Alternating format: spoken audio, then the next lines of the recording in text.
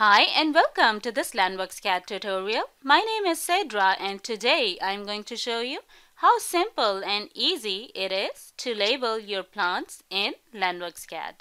So this is my plan that includes some trees. I can use the label option to label all or some of my plants. So I can select the plant before labeling, or I can just directly click on this option that says label proposed plant. If I click here, I will be able to see the label proposed plant dialog box.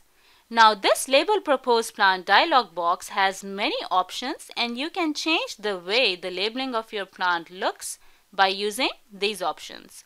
It has a preview box here as well, so whenever you change an option, you will be able to see the preview here. For example, to start with, this number of plants here is 1 because I haven't selected any plant before clicking on the label proposed plant option. And if I uncheck this option, you will be able to see in the preview that the brackets are gone when I uncheck it, and when I check it, the brackets come back. Now if I want to uncheck it, the brackets are gone. I like it that way. The second option, quantity separator, is the separator that separates the quantity from the label. Now I can drop it down and I can have any other separator apart from this one, or if I don't want a separator, I can just click on this first option here. So the separator is going to disappear. Now for me, I like this first separator here, so I'm going to include it here. Now the next option would be label field name. Now in this option, we can select any field from the database and that specific field is going to show in the label of the plant. So I can select any field by dropping it down and I can select any of the fields from the database. For example, I can select the family, I can select the abbreviation, or I can select the botanical name. So right now I've selected botanical name. The second option says label field name too. So this is going to be an additional label if I select any option from here. Let's say if I want the abbreviation to come in the label as well. So that is going to be shown after the botanical name. If I don't want anything, then I can just go up and select this blank option from here and nothing will be shown.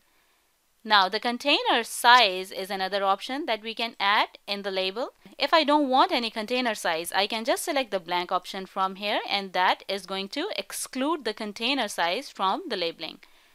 Now the next one is called the Terminator type. So there are 6 Terminator types. The first one is an arrow. As I select, you will be able to see the preview of these Terminator types. So if I select the first one, it will be an arrow, but it won't be a filled arrow. If I select the second one, it would be an open arrow. The third one would be a filled arrow. The fourth one would be a dot. The fifth one would be a filled dot. And the last one would be a slash. Now for me, my personal choice would be a filled arrow. So I'm going to select this option from here. The next option is the Terminator weight. I've set it as default, but you can also select the weight of the Terminator. In the next option, you can select the size of the Terminator. Now I have the size of 350 millimeters because it works fine for me. You can also make it 400, 450, 500. It's completely up to you. The next one is the size of the text. So 500 millimeter works for me. You can also change it.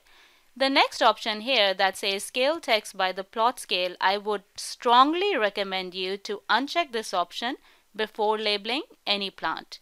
The next option here says label with leader lines. If I uncheck this option, I won't have any leader lines. And also you can see that all these options that are related to the leader have been grayed out.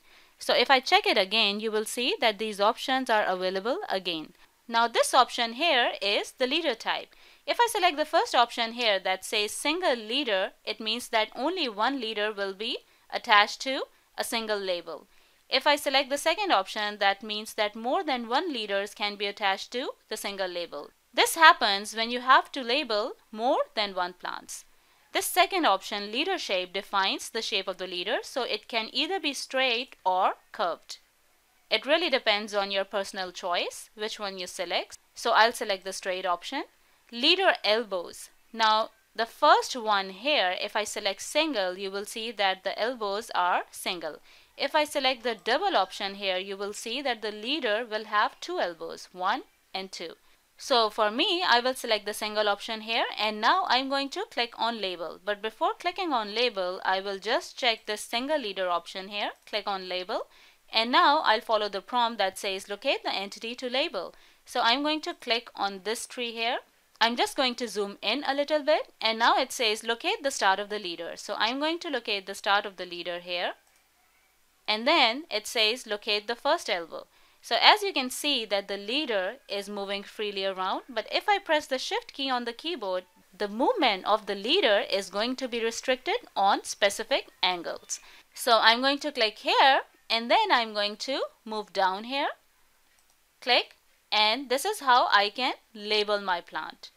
Now as you can see that this is a single leader, and I've also selected the single leader option. So if I try to label the next plant here, it is going to have a separate leader. So click and then click again. See, so this second plant has been labeled as well. Now if I go back to the labeling option and select this multiple leader option here and click on label, if I try to label this plant here, click, click, and click. And if I try to label the second plant here, since I selected multiple leader option when I was labeling this plant, if I select this plant here and try to label it, can you see that? So the leader of this second plant will be attached to the first leader. So this is how the multiple leader works. So I will press the shift key and click one more time. So this is how the multiple leader works.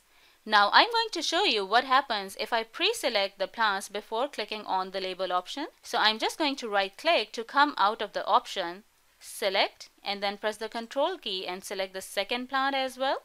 I'm going to click here, and now it doesn't matter if I select the single leader or multiple leader. If I click label and follow the prompt locate the start of the leader, so I'm going to locate the start of the leader, press the shift key on my keyboard, click. See, both these plants have been labeled together, and these plants are attached by this dotted line here. So this is how the label option works. Now I'm going to show you how to auto label your plants. So I'm going to click on the label command again, and here you can see auto label options. The auto label option is used when we want to label all the plants in the drawing at the same time. So here the label prefix, we can select any kind of prefix that we want. For me, I'm going to select auto number, and in the label suffix I'm not going to select anything, so I'm just going to select none from here. The text size can be 300 millimeters. As I've selected auto number in the label prefix, all the plants in my drawing will be labeled by using a number, and every plant species is going to have a different number. So later on, by using that specific number, a plant species can be identified by inserting a legend. So instead of the auto number, you can also use the botanical name of the plant. If you type botanical name, you will be able to see the field over there. If I click, you will be able to see the botanical name of all the plants. So let's say I select botanical name instead of the auto number. And I strongly recommend you to uncheck this option. I can change the alignment of the text as well. I can make it top aligned, bottom aligned, left or right aligned. So I'm just going to make it center aligned for now, and if I click auto label, you will see that all the plants will be labeled automatically. Now as you can see that it's hard to read through, so I think the best option would be to use auto number instead of the botanical names. So if I select the auto number from here and click on auto label, you will see that all the plants of the same species have been labeled by the same number. So I can identify these plants by using a legend later on in my drawing. So this is how you can label your plants by using the simple label options that we have in LANDWorksCAD. If you have any kind of questions, please feel free to email or comment on the video. I will be waiting for your comments. If you liked the video, please hit the like button and please subscribe to our channel. Thank you for watching my video. Have a great day.